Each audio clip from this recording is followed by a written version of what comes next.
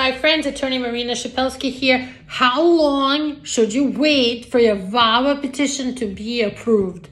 In my practice, and I've done many hundreds of VAWA cases, I've waited as little as 6-7 months to as long as I have one case right now that's going on for 4 years. However, the good news is while you're waiting, you're legal, you're not deportable, you have a work permit most of the time. This is for people who never had a deportation in the past.